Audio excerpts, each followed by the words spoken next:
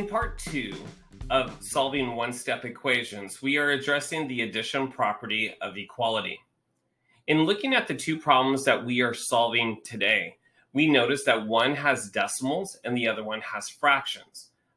And so in solving our first problem, we look at our problem A minus 3 4/10 is equal to 1 7/10.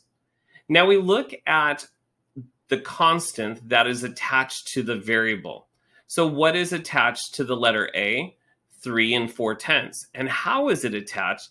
It's attached with a negative sign or a subtraction sign. So we ask ourselves, what is the opposite of subtraction? And that would be addition. So we are going to add 3 4/10 to both sides of the equation.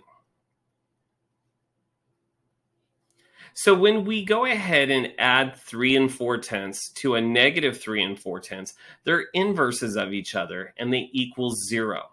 So we're going to bring the letter A, or our variable A, down, set it equal to, and then we are going to add 1 7/10 and 3 4/10. 7 plus 4 is 11.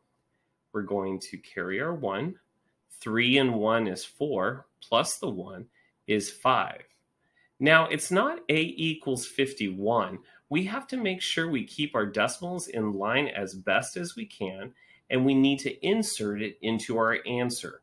So really, instead of A equals 51, the correct answer is A equals 5.1. Let's go and check our work. So wherever I see a variable A, I'm going to put 5.1.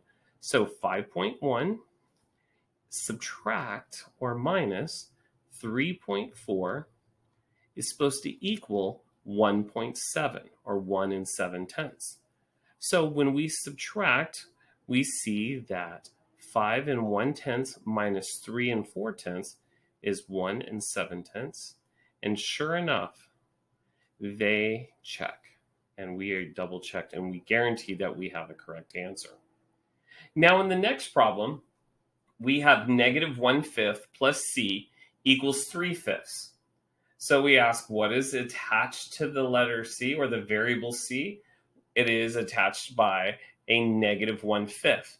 So the inverse of a negative 1/5 is a positive 1/5. So we are going to add both of those together. A negative 1/5 and a positive 1/5 is an inverses, so it equals 0. So now we have C by ourselves, and I went ahead and I forgot to add this 1/5 to the other side. Remember, in the addition property of equality is what I do on one side of the equation, I'm going to do on the other side of the equation.